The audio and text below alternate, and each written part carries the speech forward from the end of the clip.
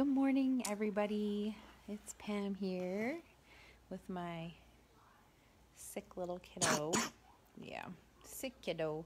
We were up basically till 3:30. Hi. We were up basically till about 3:30 this morning with this one because she was like between this cough and fever and well, very fun. So, coffee is my best friend this morning. I am not going to lie about that. Do you say hi? No? Can you watch your PJ Masks? Maybe. We'll see. We'll see how this goes today. I'm just gonna turn the TV down just a tad. There. And yeah. My Monday morning motivation. I don't feel incredibly motivated this morning because of the crazy night, but I am happy to be here with you guys live. So if you do jump on live, just say hey, because I like to see who's on live. And today I'm going to be talking about basically things you can do in your evenings that would help your mornings go a lot smoother, so you're like a lot more motivated to get out of bed, maybe. because if you have, if you don't have all the stuff to do, if you've prepped everything, if you've gotten stuff ready and sorry, somebody's messaging me. If you get everything ready, then it should be a lot easier morning, right? So, I actually got this in an email, 10 things you can do to prep, make your evening, do in the evenings to make your mornings easier. And from Success, from the Success Magazine website, I just applied to get their like weekly emails or whatever. And I'm like, well, those are some pretty good tips and tricks. So I am going to share them with you guys. So the first one they said is no caffeine after 7 p.m. Myself, I don't do caffeine after like 4 or 5, but depending on how your day is going, I guess, if you need a little extra bump to get you through the last part of your day, then by all means. Everybody's different. Everybody does things differently. So like I said, mine is no caffeine after like 4 or 5, but it says here no caffeine after 7. So reviewing your next day's calendar, so your to-do list, anything that you have planned to do for the next day, and identify the two must-do tasks or goals for the day, and make those your priority. So your mindset is already like, okay, this is what I have to do tomorrow, and this is how I'm going to prepare for my day tomorrow. The third one is, they said to shower before bed, so you're not feeling rushed in the morning, I guess. I know lots of people, women specifically, they like to have their hair washed in the morning and do it that way, but personally, I think I'm going to implement this one because sometimes I don't get a shower in the morning if it's, if the kids wake up early or something happens, because even last night I probably could have fit in a shower because I put her to bed at like 8, and then she didn't start getting upset in her crib until about 11:30 or so. So I probably could have fit in a shower in there. Prep lunches and breakfast. I know lots of people that do this. I know when I used to work, I used to like to prep my breakfasts. And I wasn't until recently. I just started doing this chia pudding stuff. I don't know if you really like that kind of thing. It's kind of like tapioca because you have to chew it, but I don't know if you can see in there. It's like this chia seed pudding. I just went on Pinterest and found it. You put them in mason jars and they sit overnight in the fridge, and then they're good for the next morning. I put in pumpkin seeds, like a little bit of pumpkin seeds, like a tablespoon. And I put in a tablespoon of like unsweetened coconut just to kind of give it a little bit of flavor. Because other than that, it's chia seeds. This one was almond milk, like unsweetened, like not flavored almond milk, and some vanilla, which gives it the vanilla flavor, and a little bit of, sorry, people are messaging me, a little bit of honey, not honey, maple syrup. Yeah, I'm sure you could do the honey too, but that's what I've been kind of prepping for mornings that I'm not like going to cook breakfast for my family. So this past weekend, I was cooking breakfast pretty much all weekend. Yesterday, we had pancakes and bacon. You know, it's for mornings that you're at work and you're crushed for time. You know, these kind of things are super easy to whip up, and you can throw a couple things in there. You can throw some fresh berries in there and just make it super yummy.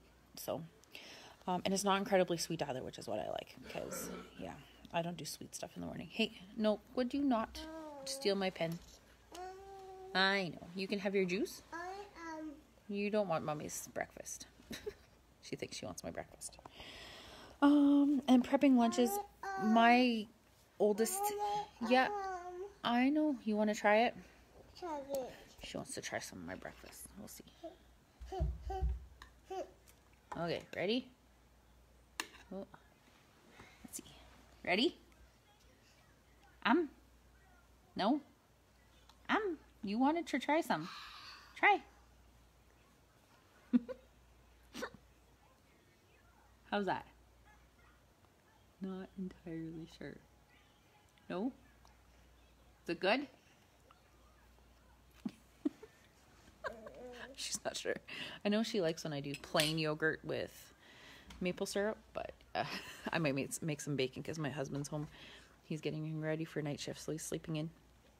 But I might make some bacon. I don't know if she'll eat that. And like I was saying earlier, my oldest is not in school full time. She only does half days. She does Monday and Wednesday mornings. So I just give her a snack. I don't have to prep too much. I just throw a few things in her lunchbox and then she's good to go. But next year, when she's got full days, then she will need to have a lunch, and I will be prepping that lunch or something the night before, because yeah, being rushed in the morning is not fun. Laying out your clothes. I do this sometimes for the kids, so they don't have to go rummaging through their drawers trying to find stuff. Especially if the little one's still sleeping and the older one needs to get up and go to school, and we don't want to wake her up. You're gonna have an accident there, child. Oh, okay. I like to lay out the older one's clothes just so I'm not rummaging around in the dark.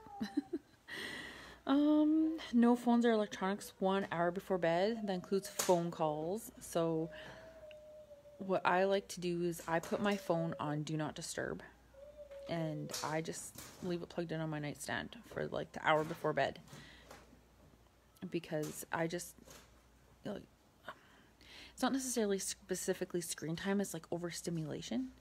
And I do read most of the time for that little bit before bed, at least a half hour before bed. My husband usually has the TV on if he's home with me. Like last night was Game of Thrones, so we had to watch Game of Thrones together, which was awesome. It's the one show that we watched together, so it's pretty awesome.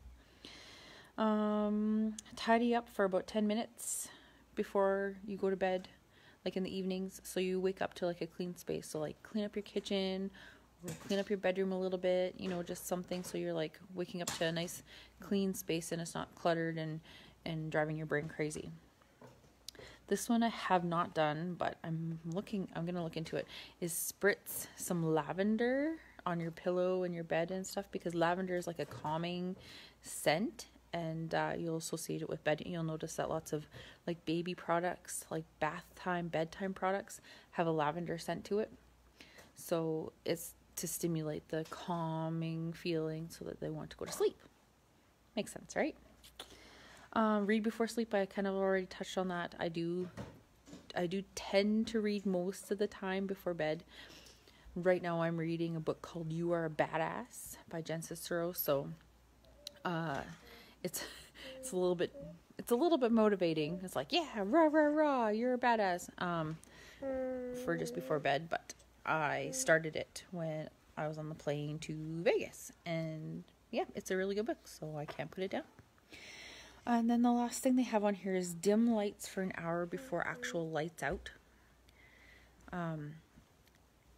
in our house we have, windows. So, and last night it wasn't dark out until like 11. So it's a little bit harder to do this sometimes, especially with the summer coming. But if you just kind of don't have all the lights on, I guess, and trying to dim the lights and to kind of create that sleepy, calming mood with the spritzing and the reading and the no electronics for that hour before bed, then that just kind of sets the tone, I guess, to actually have a really good sleep. What are you wrecking?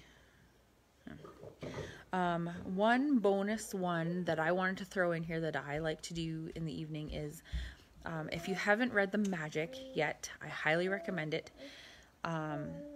Do the 20 days of magic, all the magical practices. I still write down gratitudes. I don't generally do 10 a day anymore, because instead of writing out 10 a day, I do 5, and then I write out at least 2 to 3 affirmations that I want to concentrate on for the day. And then I write out daily intentions. Did you just sneeze snot everywhere? No, you're good. So I write out daily intentions. So you intend to be, intend to feel, intend to receive, intend to do the things that you intend to do for the day. But still, at the end of my day, I do the magical practice called the magical rock. And I have a rock that my daughter found for me. It's all like sparkly and stuff. And she's like, here's your mom, here's your magic rock. So I use that, and you just take your rock at the end of the day. I have it on my nightstand. And at the end of the day, you take it and you hold it and you think of like the best thing that happened that day, or the thing to be most grateful for, or something along those lines. And you just think about it and you replay it in your mind and just feel the feeling again, right? You feel the pride, the gratitude, the whatever. And that's something that I really like to do. And then just kind of ends my day on such a great note, and it fills my brain with so much peace and love and gratitude. And it generally tends to, how your brain doesn't switch off if there's too much going on, like, if your phone's on or TV's on, overstimulation. If you can do these things like reading and gradually shutting your brain down, then I have more of a chance of getting a good night's rest without my brain going crazy if I do these things. So, like I said, I think I'm going to start doing that lavender thing. It sounds pretty good. I like lavender anyway. So I do have lavender oil that I don't know what to pair it with. I think you pair it with some sort of other oil that you spritz. Anyway, we'll see. I'll figure something out. I'm sure I can find it on Pinterest. You can find everything on Pinterest. So yeah, those are my 10 plus 1 bonus, 10 plus 1 bonus things that you can do in the evening to set up your day, your morning for success each day. But I hope that brought you a little bit of inspiration, motivation on a day like today. On a day like today, where my day is we're having a rough start and just kind of getting going in the morning is a little bit difficult. But I had my coffee pot set this morning, so as soon as I started smelling that, I'm like, okay, yeah, I can do this. I can get up. Just might need to drink the whole pot, but I'll be there. Anyway, I hope you all have an awesome week, and I will be here again next Monday at 10 a.m. Mountain Standard Time. So that's 9 Pacific or noon Eastern. Feel free to share if you're getting value from me. I would definitely appreciate that. And sorry, my hand's starting to shake for some reason. I will talk to you all next week. Have an awesome week. Love and appreciate you all. Thank you.